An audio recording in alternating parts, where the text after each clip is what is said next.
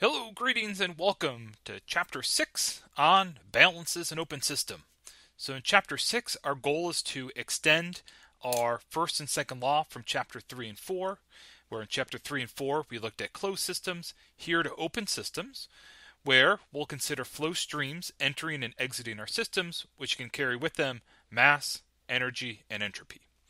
So just like our previous chapters, specifically Chapter 3 and 4, here spend virtually no time, lecturing. If this were a normal class, we'll assume that you have read the textbook, and most of class time, or most all of class time, would be spent working through problems in which we can have further discussion. Okay, and so in terms of, what we'll look at in this class or in this chapter. So again, this is chapter 6, and so we're interested in taking our first and second law, which we've developed for closed systems, and extending it to open systems. And so we'll consider, so here's an example of some open devices that we'll consider in this chapter: compressors, turbines, heat exchangers, and such. And so again, we'll work through a series of example problems in which we'll take our first and second law, extend it to open systems, and apply them to these special cases. And so just a couple of notes on our general first law balance. All right, and so first here I have our first law balance for closed system, which we developed in chapter 3. So delta U is equal to Q plus W. Okay, so Q here, right, would correspond to heat added to or removed from our system. And then W, right, this is our network. Okay, and so in general, we said that could refer to work in the form of PV boundary work done by or on our system. It could also include shaft work. In chapter 3, we restricted ourselves to PV boundary work because we said if we had shaft work, the problem would have to tell us something about how to calculate that term or what that term is.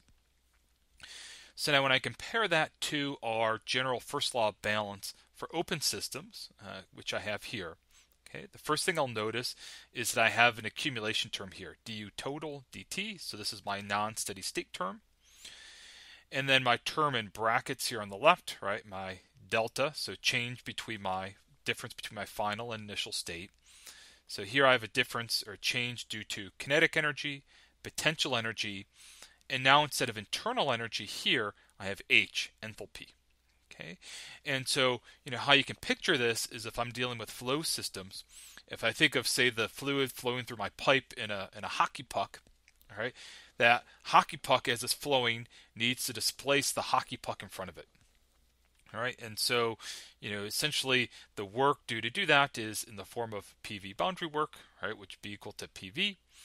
And so here we replace U with H, right, to account for this work needed to displace the fluid element in front of me. Okay, and then on the right hand side I have Q and W.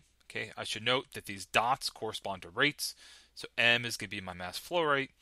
Then Q dot and W dot would be a rate, right, rate of heat transfer and rate of work. So when I look at my work term, okay, the one thing you'll note is I have a subscript S. The reason for this is when we're considering our flow systems, so when we look at those devices that we just had on the page above, our work term here will be concerned with shaft work. Okay, so we're not going to consider, or we won't be concerned with PV boundary work for the operations just listed, but instead we'll be looking at work in terms of shaft work. Okay.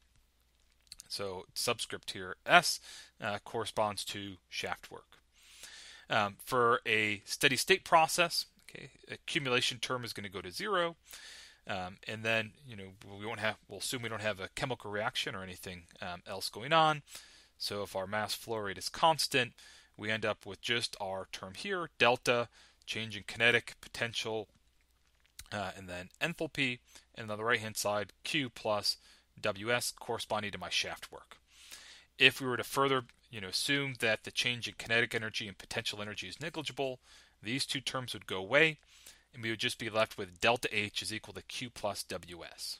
Right? So again, contrast that to our first law for closed systems, where now instead of delta U, we have delta H. And on the right-hand side, our work term here, we're only going to be concerned with shaft work. Right? We're not going to be concerned with PV boundary work. All right, and then just two final comments. We'll look at two more cycles. Okay, the first cycle we'll look at is power generation, so namely a Rankine cycle, in which our goal is going to be to add heat to our system with the goal of generating work or producing work in a turbine. Okay, and so we'll go through the analysis of our Rankine power plant or power generation cycle, emphasize that it's a cycle, just like when we performed our analysis of our Carnot cycle, we'll start and end at the same point. And then we'll also consider a refrigeration cycle, okay, where here our goal is, so I need to picture this one a little differently, is down here, right? Imagine I have, say, my refrigerator, the contents of my refrigerator, or maybe the contents of my house in a summer.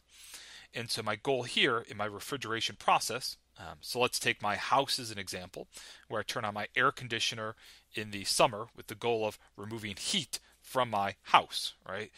So a refrigeration process is different in that we're taking heat from a cooler body, my house in the summer, okay, and we're rejecting it to a hotter body, right? This would be the heat rejected outside of my house in my condensing coils outside my house, right? That's the box outside with the big fan on top. So in a refrigeration process, okay, again, here's my house down here. My goal is to remove heat from my colder body, okay, reject that heat to a hotter body, and in order to move heat from a low temperature body, to a hot temperature body, right, which is outside, right, I need to put work in, right, and so work is going to come in here in my compressor. Okay, and we'll go through the analysis of our power generation and refrigeration cycle. But after we've talked about or discussed the application of our first and second law balance on each of these individual units, our strategy is essentially going to be to take our process one piece at a time, right, and use that to characterize each of our streams in our cycle. Okay, so hopefully that gives you a very basic overview of what we're going to tackle in Chapter 4. Again, if this were a normal class, most all of our time would be spent solving problems, working with our equation, seeing how to simplify our equation and apply it to particular pieces of equipment. And through that analysis, we can have some further discussion or hopefully make connections so that things begin to make sense. If you have any questions, as always, please do not hesitate to ask. We'll see you in the first example problem.